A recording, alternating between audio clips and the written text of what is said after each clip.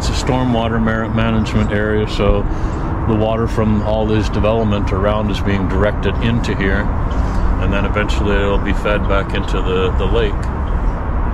But this is kind of a polishing area, an area that's absorbing a lot of nutrients and breaking down the toxic chemicals. And it's also in a very urban environment, so you can create these beautiful spaces within an urban environment and add some biodiversity back. A lot of the traditional types of parks that we've created in the past are very non-native species. There's a ton of grass, of lawn mown, and so it has a huge amount of inputs of chemicals and a lot of mowing to maintain it, whereas there's small grass areas around here so that people have a little bit of open space, but most of the area is trails and native vegetation.